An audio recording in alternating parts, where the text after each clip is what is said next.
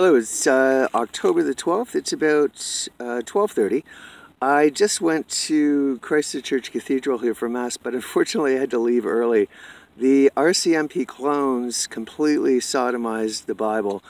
I'll tell you quickly what happened. By the way, the New International Version Bible is made by the Illuminati.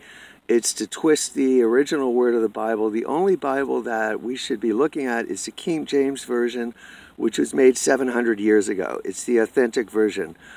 In this sermon, unfortunately, they forced the minister, which is really sad. They forced the minister to say that Jesus chooses which one of us gets into heaven and which one of us doesn't. And it has nothing to do with us. It's whether Jesus chooses us. So they twisted the words of the Bible around to say, everyone is invited into heaven, but few are chosen. I'm tired of the Illuminati pulling this bullshit on us, and that's one of the reasons why they want me dead, is I'm telling you the truth. Every single one of us is invited into heaven, and every single one of us could get in if we so choose. It's our choice. Jesus is so full of love, he will accept all of us. It's our choice. The New International Version twists it to make us feel guilty, to make us less feeling of being accepted, to make us constantly feel that we are less than the divinity that is within us through God.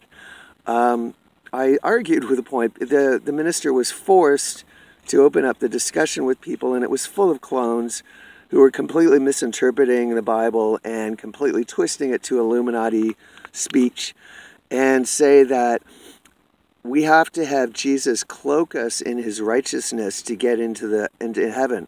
There's no possible way we can be righteous as Jesus. It's just impossible. Only Jesus and God can be righteous.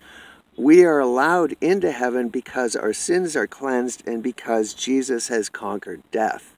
That is what gets us in. It has nothing to do with Jesus protecting us or covering up our sins.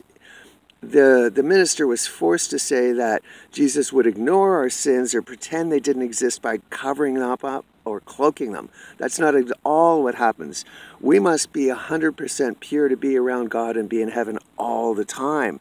That's why if you make the choice to get into heaven, if you accept Jesus and you accept that his death allows you to overcome death yourself, being in heaven, like Jesus told me himself, he said to me, you are in the kingdom of God, you will never leave. Once you make the choice to enter into heaven, you're accepted and your soul is pure all the time. There is no need to cover things up or hide things. That's what the Illuminati do. They hide, they deceive, they lie. That's them. So I sat there and thought, do I have to sit here and listen to this bullshit? And I knew the minister was forced to do this.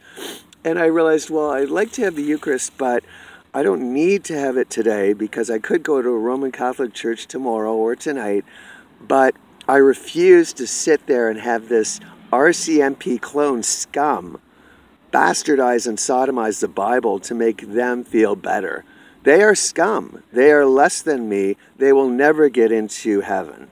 They are scum. They murdered 100,000 women and made 35 million Canadians homeless. I will not sit and allow cunts, which is what the RCMP are, pardon my French, but every once in a while some words are deserved.